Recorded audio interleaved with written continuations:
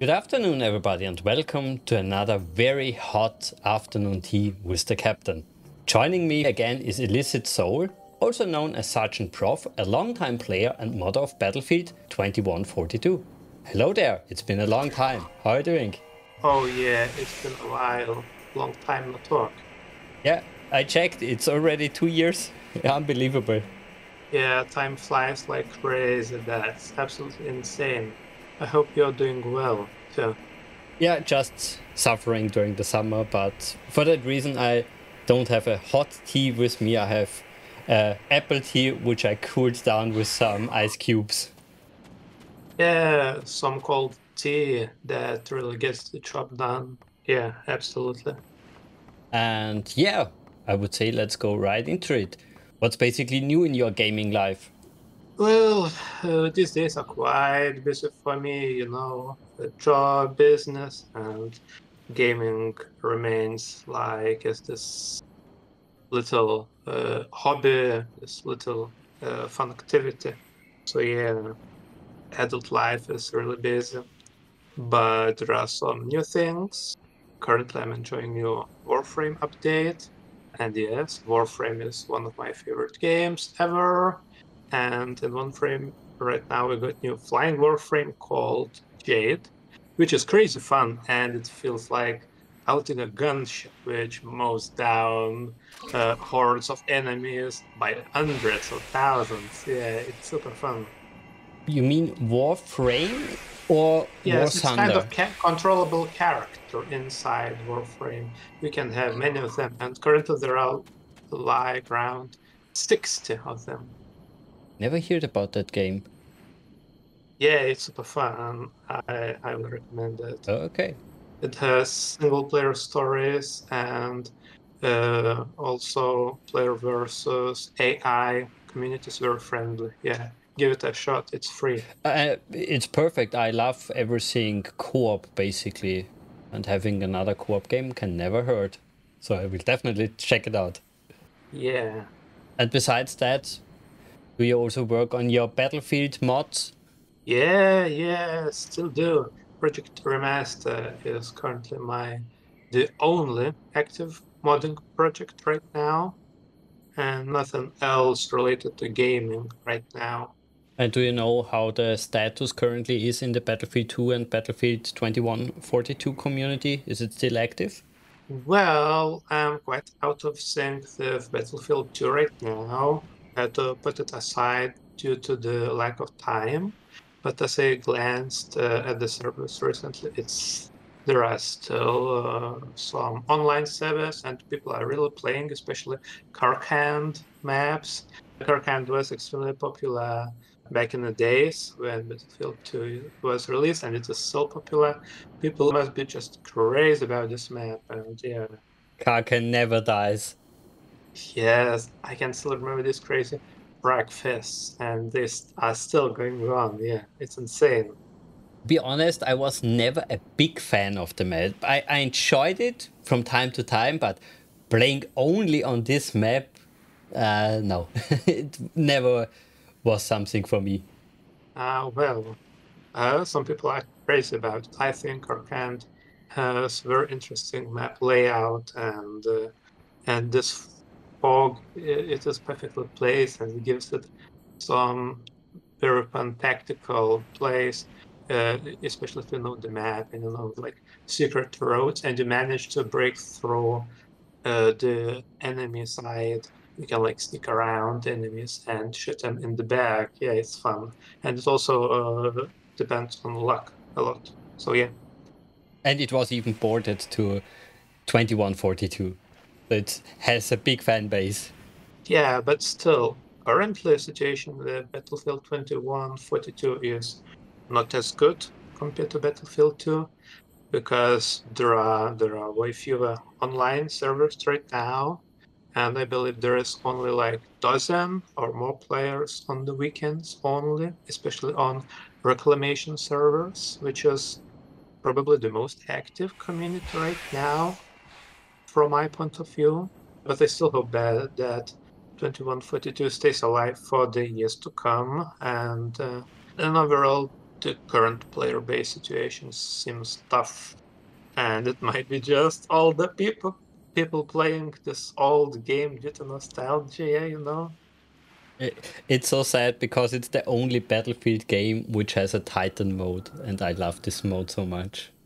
Yes, Titan mode is crazy fun and very unique, and I really wish more players could discover this game, but because the official servers are down, it's quite complicated to set it up to play it online, and it's not user-friendly that much, which is really killing the current player base. That and the fact that you can't buy it.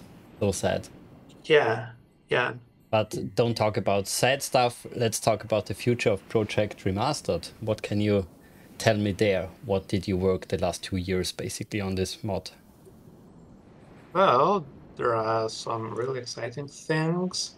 Some are really great, a few are not so good, but let's start from the worst ones right now, because it might be possible that next full release might be the last, apart from some small fixes and patches if necessary, because we will try to fix some sort of critical issues if they happen. But I have plans to retire from 2142 modding because it took me like a lot of time and I want to focus on other things in life. But I would absolutely stay as a player and I would totally enjoy this. Maybe we'll host some servers and online events as well. That's totally possible. Our team also has some ideas about zombie mode, like additional mini mod, similar to Battlefield 2 Omniscient mode, but for 2142. I believe it would be very fun, especially with other players or offline. We may also update interface a little bit because it's still not perfect, but we will see. Personally, I have created 3 custom maps for 2142 that are kind of almost ready. One of them is Backstab, and it is practically done, but it still needs to work with flag layout for single player mode, but it's practically game ready. And I'm really genuinely happy how this map turned out, because in a way, Backstab is a spiritual remake of Backstab level from Battlefield Modern Combat, released in 2005, and it was for consoles, for PlayStation 2 and Xbox. So yeah, and I remember Backstab was like fan favorite map, and I wanted to deliver it to 2142 like the twist of my own. And here you go. 2 years in the making, this map is almost done. And I might also finish 2 more additional maps, yeah. And returning to Project Remaster, currently we have like a list of things to complete for next release. And some of these things are really exciting because we have a number of totally new unshowcased weapons, updated animations, especially for those weapons that had like these animations that were not well received from our fans and testers. So we really updated them. For example, Krylov rifle got like animation overhaul, especially the reload and some other things. We also updated some sounds, expanded kits customization, because on base game we could switch only between like 3 primary weapons, which was kind of limiting, and in the remaster we can switch between 5 right now. That's really nice that you expand on that. Yeah, we also added new types of weapons, like semi-automatic sniper rifles that have like fast rate of fire, but you also have to deal with recoil and reduced scope zoom. There are also automatic magnetic launchers for engineers that function as anti-vehicle weapons, and these magnetic seeker mines, they follow the vehicles until they catch up and explode, which is very fun. And the same launchers can be also used as anti-earth entry weapons. For example, you can fire grenades at special angles and they bounce back and act like grenades, but they take some seconds to detonate. So as a player, you will notice them and you will have time to run away, to escape. But this also brings new dynamics because you have to change your position. And these kind of grenades can be used like a trap, a diversion. Besides that, we also updated grenade animations. We got new animation set inspired by Battlefield Bad Company 1, and now grenade spam will be extra enjoyable. Sounds all amazing. Can't wait to play it. I hope you host a few community events when you release it. Oh yeah, that is our plan. Oh, amazing. I love it. And what I also love, I read that you finally have some working bots in the Titan mode. I saw already the limitation that you can't really have the bots on the Titan itself, but on the ground at least. It's a really nice achievement and long overdue. Well, yeah, that's a big highlight of our next update. So yeah, we've figured out how to implement bots like for the basic mode. So bots will capture silos. Silos function like flags in here, so bots don't have a huge difficulty capturing them. So this mode functions like on its basic level. But yeah, we cannot make bots enter the Titans and code them to go like on crazy missions to blow them from the inside, like plant explosives, run away, detonate them. Yeah, that's way too complicated. Do you think it will be ever possible that a team is cracking the code basically to make that possible? I really doubt that. That would be like a enormous investment of effort and time.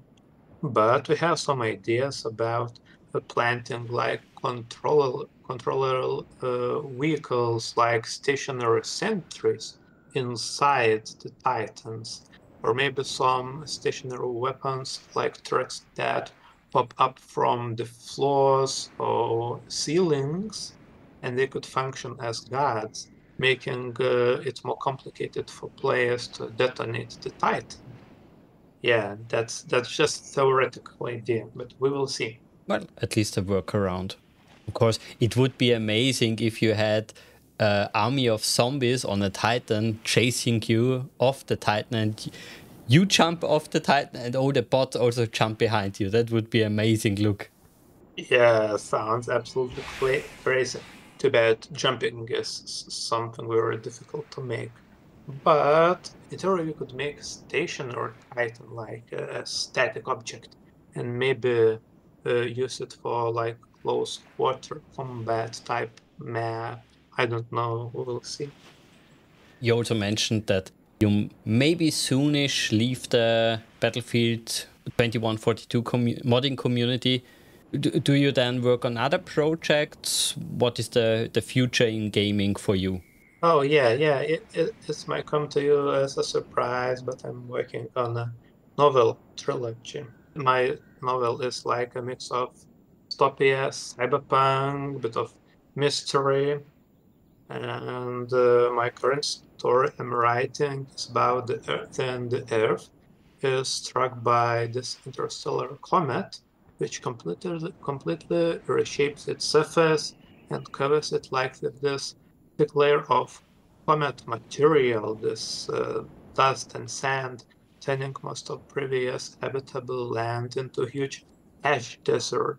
So it's pretty much like Dune comes to Earth, if you have seen the movies.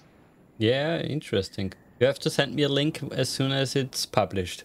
Yeah, and to extend on the book just a little bit, this new Ashland comes with its own unique ecosystems, adapted animals with evolved or in a way devolved to adapt to this new environment.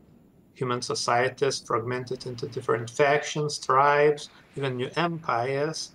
But despite all this seemingly doom and gloom, Comet also brought this unique superconductor metal, which is used by surviving civilizations or factions for new crazy technology development.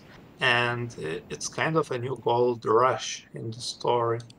And this metal is very scarce, and all many factions embark on deadly expeditions deep into this ashland to find this material, risking it all. And among some characters, there is a saying, Ashland always take more than it gives. And basically, this story is, besides Dune, also inspired by Arcane, I mean the League of Legends TV show as well, because I'm really focusing on character development, chemistry between characters, and world building. Speaking about this novel, I have no deadline for the release, but I wouldn't be surprised if it takes like from 3 to 6 years to finish at least the first book, because I have a full-time day job and also side business. So it really eats up my time, and that's sad. I can imagine I could do so much more if I was like unemployed, but again, it's not very good way of living right now, especially with this economy. But again, there is the saying, slow and steady wins the race, and avoids the complete burnout, I might add. And also, besides the novel, I have this a little bit vague idea joining Beyond Skyrim Cyrodiil mod project as a quest writer, because it could be a great opportunity to test my writing skills, gain like new experience in this similar field of modding. Also, it could add some value to my portfolio, to my experience. So yeah, and it would be really great to have a little piece of my work incorporated in this huge scale project. But right now, I don't want to overwork myself too much, and I want to complete Project Remaster first, and then focus on other things like novel writing and maybe Skyrim project. So we will see how this turns out. So you have a long road ahead of you, and it sounds really ambitious and interesting. I hope we will see maybe in the future also a mod project or a game project from your novel. Yes, actually, I have considered game project because it could bolster the community and the sales, because game is a very popular form of storytelling, and having a book set in the same universe, uh, both book and game can function very well and supplement each other's, especially in the area of marketing, you know. Yeah, can never hurt to have a side project, but you already have so much planned. I guess it will be hard for you. I wish you the best. I really hope you achieve all your goals. Following your passion can never hurt. Absolutely, it's something that makes one life worth living, I believe. And it's like this perfect antidote against boring life, as I like to say. Yeah, and I also think it's very necessary even to have big goals in life. If you don't have anything to achieve, it can get boring and maybe a little bit depressing if it doesn't work. Absolutely, absolutely. Having things to look forward is such a powerful tool of motivation.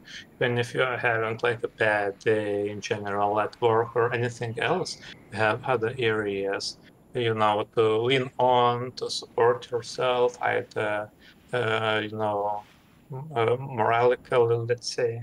It really helps, and it makes you much stronger in general. Yeah, exactly. That was also what I thought. If you don't have any ambition besides your normal day job and your daily routines, and you have a bad day, something like that can really keeps you afloat and motivated to life, basically. Yeah, absolutely true. And besides those many projects, Do you still maybe have some time to watch or play newer games, newer movies? Yeah, well, lately my time really was very scarce, but I hopped in for a few games or Warframe, also on Deep Rock Galactic Survivor. It's a very fun, like space mining game. I also suggested because the games are quite short and you're dropped into this very dynamical, I think, uniquely generated level. You have to mine resources and try to fight against deadly bugs that are swarming to kill you. So it's fun, it's dynamical, and relatively unique, I would say. And recently I finished Uncharted 4. Quite enjoyed the story. In general, I have like this soft spot for RPGs and games of deep storytelling, like Baldur's Gate 3, The Witcher, Red Dead Redemption 2, because they are great mediums of storytelling, and sometimes it's really fun to think how much you can learn in terms of from storytelling from video games. It's like reading a novel, but following the story very visually and interactively. And now I kinda want to replay Witcher 3 Wild Hunt again. So I guess I should just simply take a day of work for this game adventure at some point. Many of the games you mentioned I have on my pile of shame. I have them on Steam but never played them, but I want to. Definitely sure these games are amazing. The stories are really rich and dramatic, and Baldur's Gate, The Witcher, others, they are one of my very favorites. I definitely plan to do that in the future. The last 6 months were a little bit rough. I hoped it only would have been the after Christmas time, but family issue still are very strong in my family basically. So I had to help them a lot. But there is a silver lighting around the horizon. So I hope I can at least also finally finish a website. After over 20 years, I started to do again a website by using WordPress and website builder called Divi. It's interesting to go back into websites, but it's also frustrating at some times. It's, I guess, like normal programming. Oh, I can absolutely imagine. And yeah, basically, I know most people today say, why do you need a website? But I think we already lost so many good websites, so much information is already lost. I want to preserve some of it at least on a website, like my streams, like the information I collect for all my videos. It should be archived somewhere. And yeah, a website is the best thing. Discord is very bad for that. Absolutely. I believe you will succeed with your website project. And I believe this archive of information is a really noble goal, and it will come in handy for you in future. I hope so. I hope so. But as you know, with programming, one day you're really motivated and then you hit a brick wall every 5 seconds and you're so frustrated that you want to throw everything away. But hopefully I'm over the worst part of it. So hopefully I can release it in the next few weeks.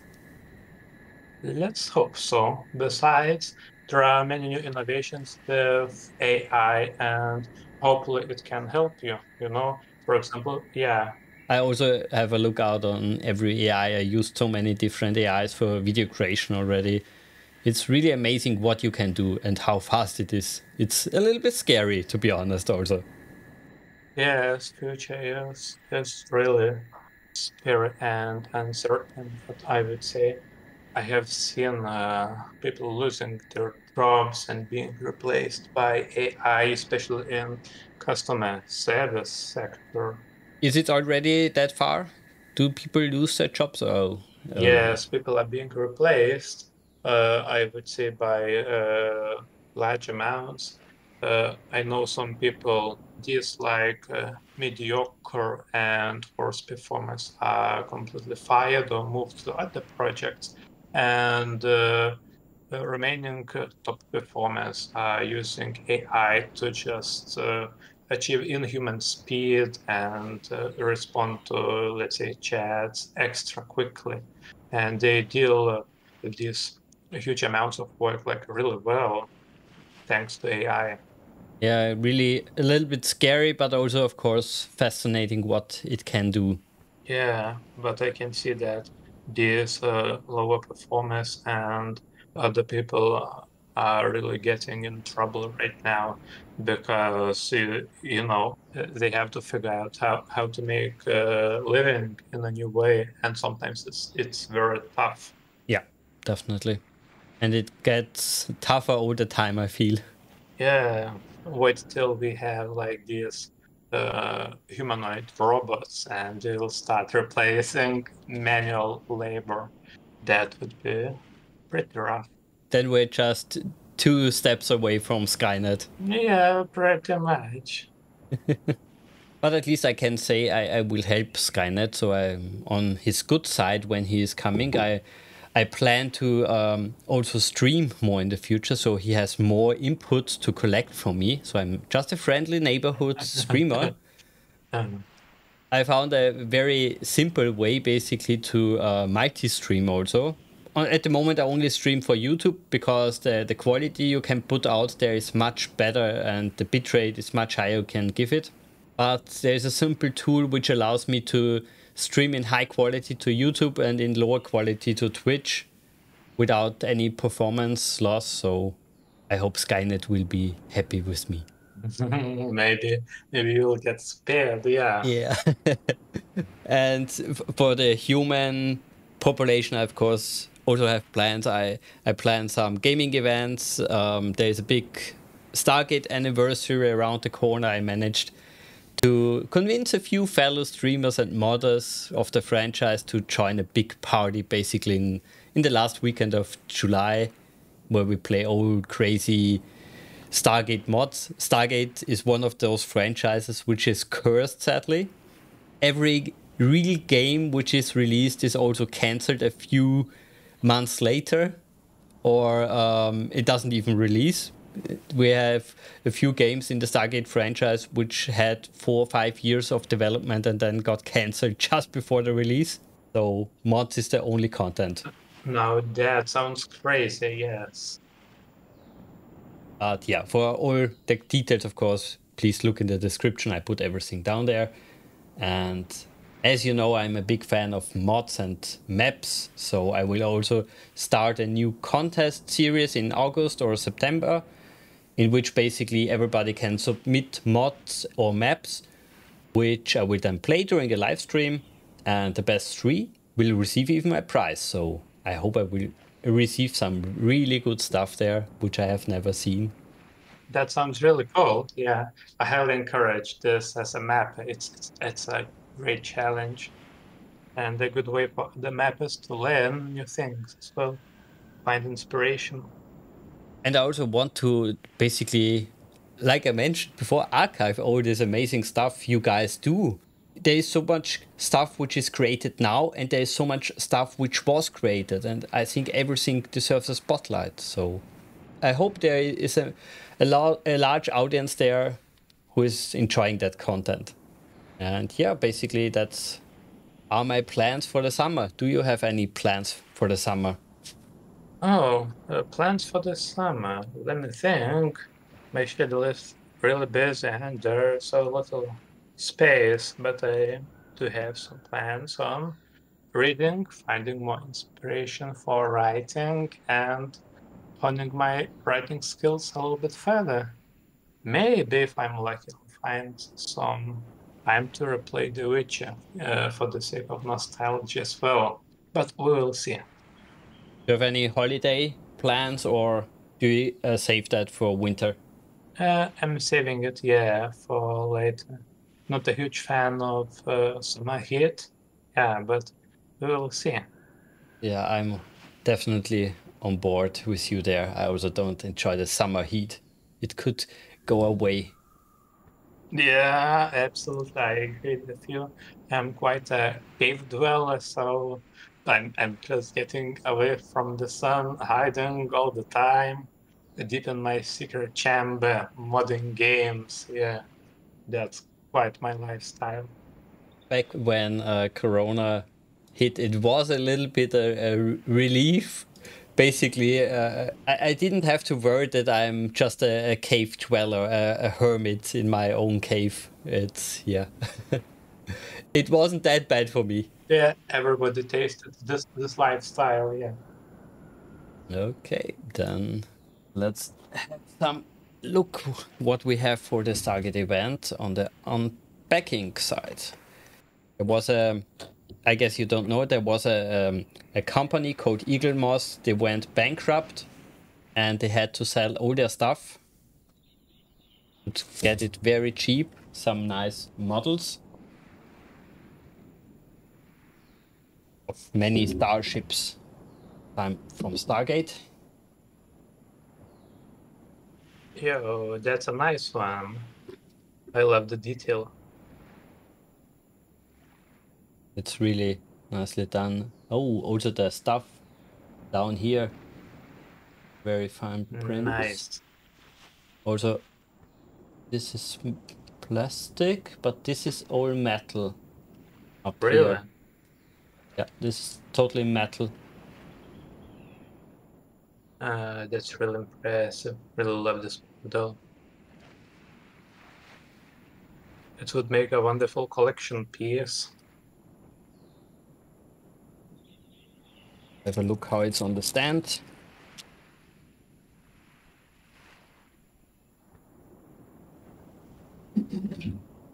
So, always hard to figure out where it's going. Okay, take your time. No, that's not. I think it's down here at the end. Oh, maybe here. Yeah, here it is. Maybe center point has to be, yeah, perfect. Oh, nice. Good. Of Great. course, you need the counterpoint, the villains.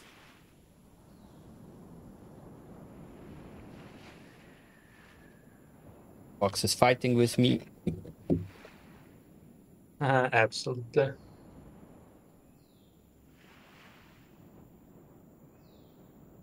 Also a very nice model. Also, great level of detail.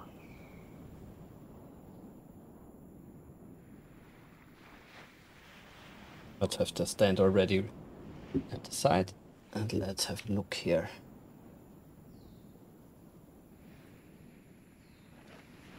Okay, the center is again kind of metal, a little bit heavy, and the rest is plastic.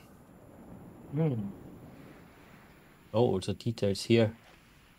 Don't know if you can see all the little windows. That looks insane. Also here.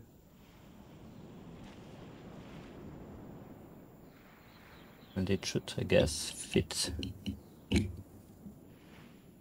Yeah. Perfect. Two nice additions to my collection. Absolutely. Yeah, then I have shared all my knowledge, all my news. Anything you want to share before we close it off?